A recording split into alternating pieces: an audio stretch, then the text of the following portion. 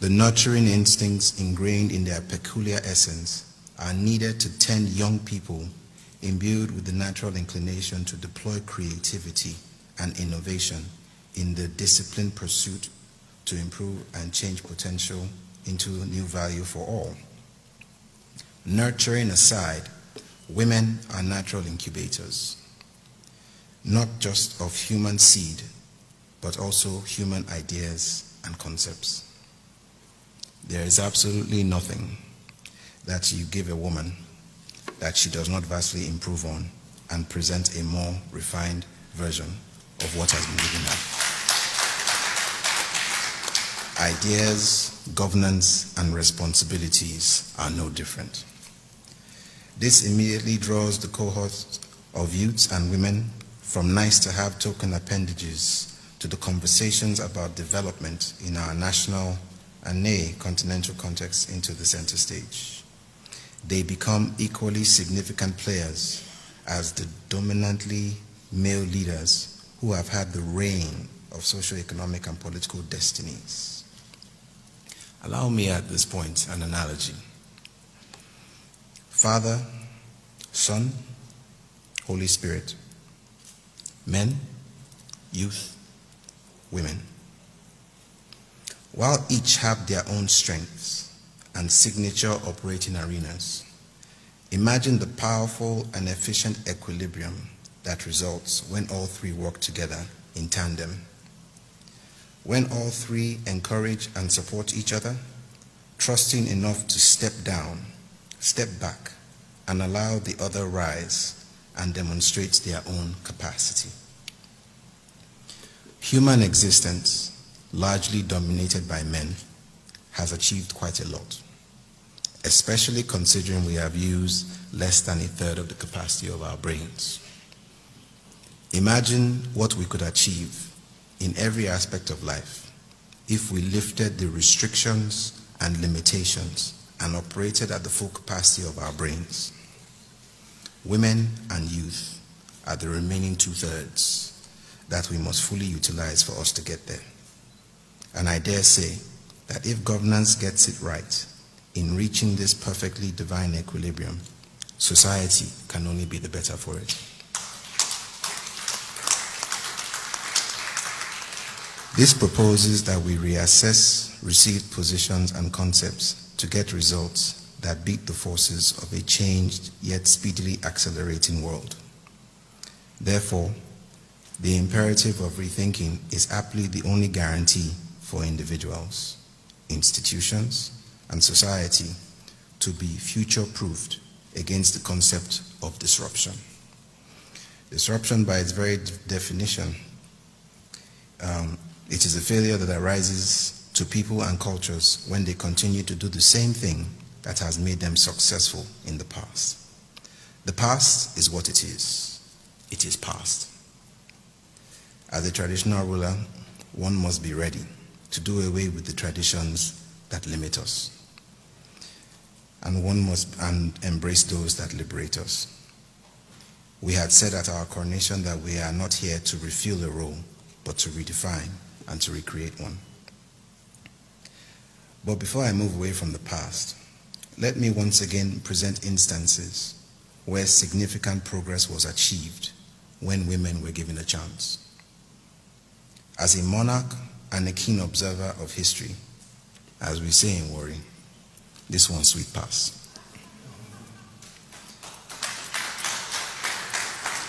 Could it be a coincidence that Britain experienced the golden age under Elizabeth I, or that it experienced the industrial and empire age under Queen Victoria, or that yet again it has experienced so much dynamism under Elizabeth II? In all three cases, instead of sabotaging the restrictions that were set by the status quo of male domination were dropped, and instead they supported and encouraged the monarch at the time, and thus the results were unprecedented. More recently, the world is applauding the huge strides of development that Germany has achieved under Chancellor Angela Merkel. Appropriate governance today must empathize with the social graffiti that is being written and streaming through the voices of youth and women in their cries to be heard and understood. Understanding our identity and the power of that identity will go a long way in charting this course. In Africa, no matter how much we try to look to the West or abroad in general, as the case may be, for inspiration as regards political, social, and economic development, the truth is, deep down, we are heavily inspired by our traditional institutions. And rightly so.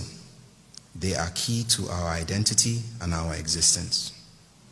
Once these traditional institutions are able to go through their own internal evolution and the acceptance of opening up to the remaining 2/3, then it will be easier for all society to fully embrace it as a new reality.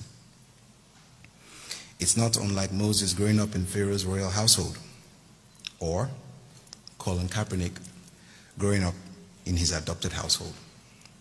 These are beautiful external adornments that look and feel good, but until the full awakening and realignment comes from within, it will be superficial at best.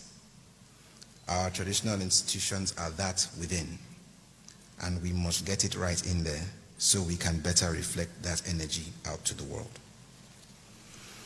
We ought to adopt the mindset that sees governance as a philosophical garden characterized by creativity, innovation, and experimentation to transform entrepreneurial intention into success, which is the very cause that the Carrington Youth Fellowship Initiative is championing. Rethinking will deliver all the support, mentorship, incubation, finance, the promotion that leverage the connection between creativity and innovation, with governance as the critical path to seeing that Africa and her people are integrated into the mainstream of global significance and reckoning. This is where a thriving, future-proofed, and sustainable African society lies. The factory mindset that sees governance as a factory that churns out merely busy political activity will inevitably succumb to this garden mindset that we are talking about.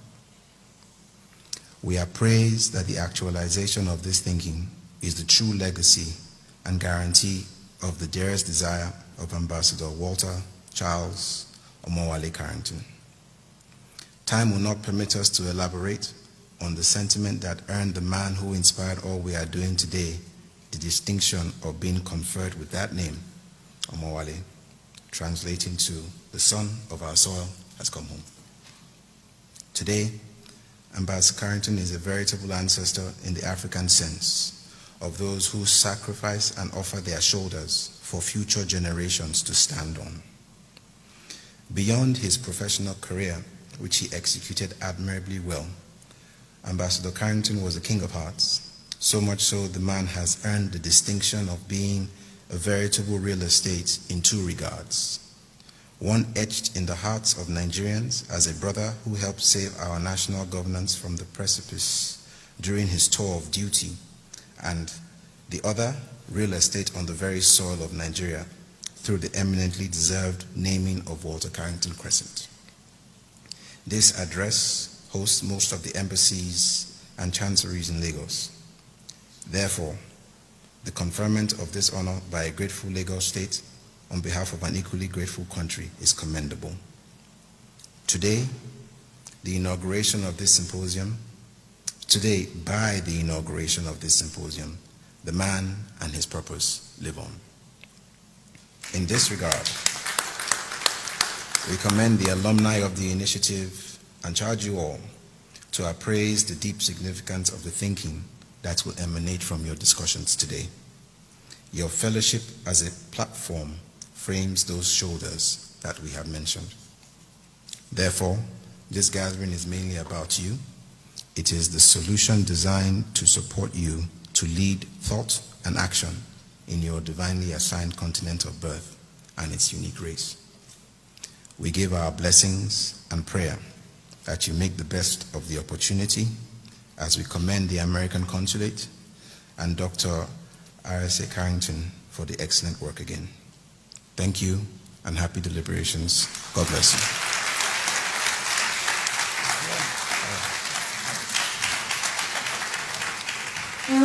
you.